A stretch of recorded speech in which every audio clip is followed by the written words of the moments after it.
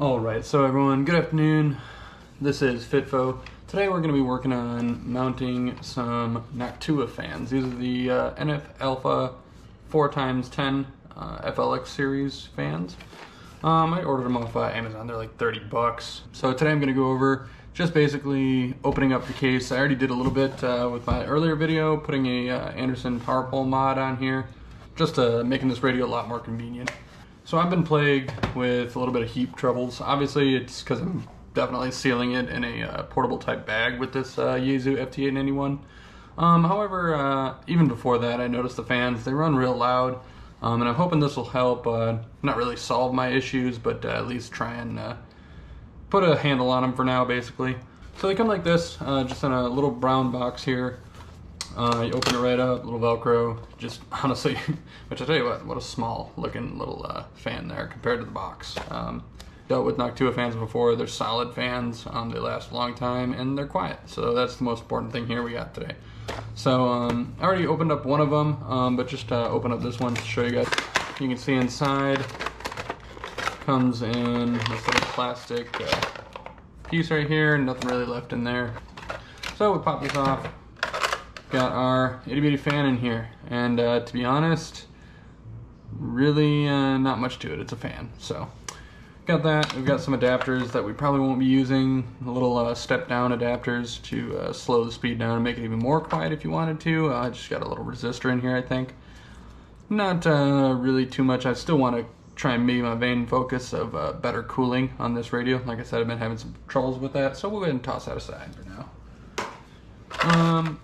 Not sure if I'm going to use these yet. I haven't had the best experience with these type of little splice connectors in the past, but with the space and how small these wires are, as much as I want to solder them, I don't know if it's going to be worth the effort with putting heat into such small wires, so we'll see about that.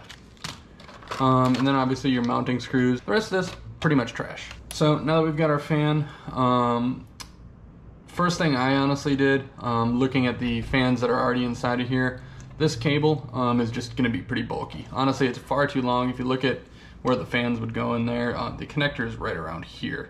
So we'll go ahead and set that aside. This is one that I've kind of already did it with. I ended up just cutting off the yellow wire real close and twisting it. Now you're probably wondering what this is.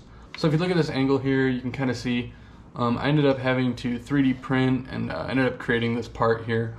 It's not really complex. It's essentially a wedge with some holes in it and some little countersink holes for the screws. And so far it worked pretty good. I had to do a few tests I can actually show you here. So this 3D printing design took a couple tries first. First time I went with this.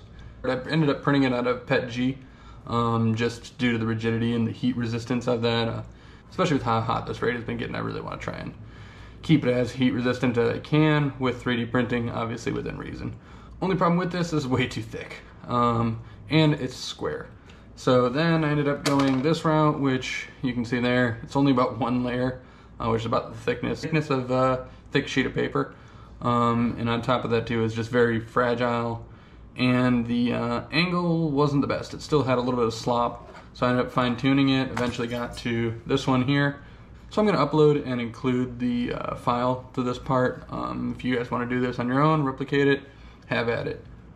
First, I'd like to also state that I'm not liable for if you fuck up your radio. This is all on you. You can watch what I do. Honestly, again, it's not rocket science. It's just a basic understanding of how electronics work. And you know, life's about risks. You can't always hide underneath a rock and be afraid of any risk taking in your life. So, nonetheless too, it is going to void your warranty. So just be aware of that. Same with the, I didn't mention it, but same with the Anderson power pole connector. It is going to void your warranty, thankfully. I'm a cheap bastard and I buy pretty much only used radios for the most part. I bought this FT891 for about 450 bucks. Brand new, they're going 600 some. So, that's where we're at with that. And on top of that, I can play with it, I can change it to how I like, and really let it reflect me and how I do things. We'll go ahead and open this up. With this mod, you're gonna have to take off both this and this side. The screws are the same, just right here, here, here, here, on their sides, here, here, here, and here, and then the other two on the sides. So we'll go ahead and take those, pop those off, let you look inside of here.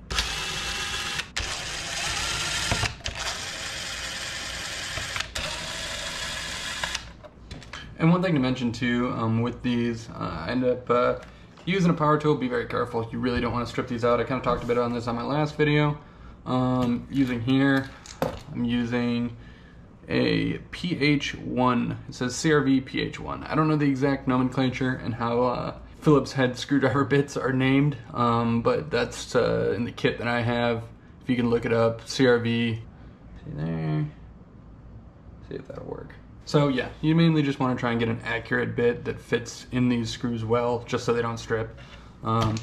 Again, I don't know Japanese versus normal American standard, how that really works. But some people say they're Japanese, some people say it doesn't matter.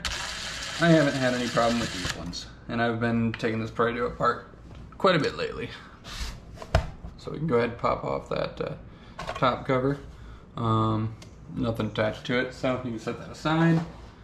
So be careful once you pop off this side. The side with the ridge does have a kind of delicate, I don't know if that's a grounding point or what in the heck that is.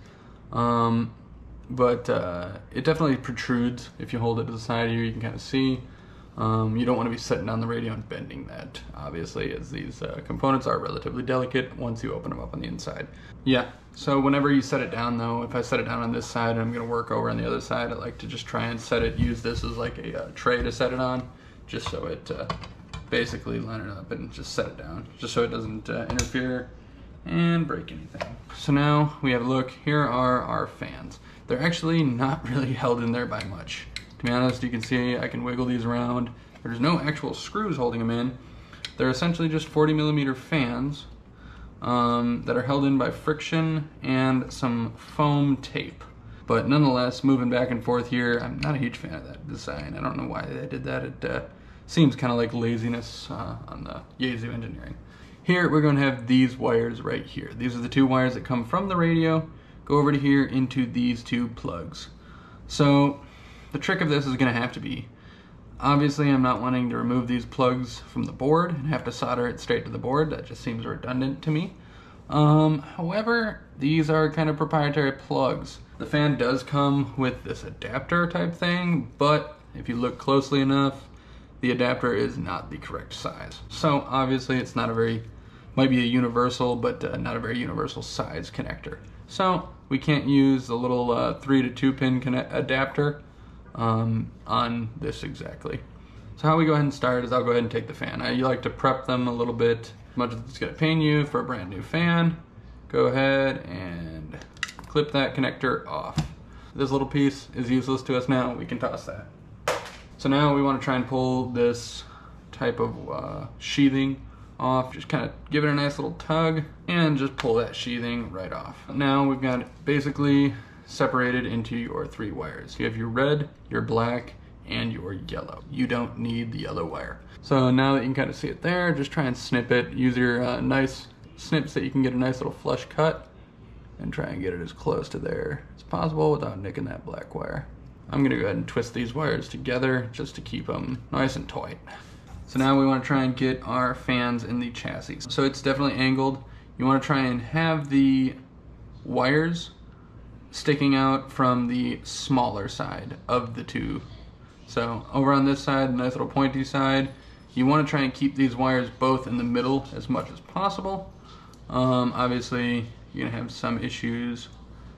Let's see, how do we want to fit that? Will it fit this way? So I ended up just routing this fan. Comes around here through here. I ended up just routing it through the top there. And then should work fine, like such. So now with the bracket, once we got it on there, we want both these wires to be, again, towards the skinny side and facing in the middle. That's there's actually a little gap in the frame where these wires can pass through. So we want to try and have it right there.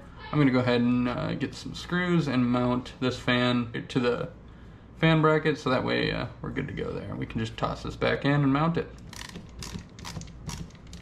Get it nice and snugged up there.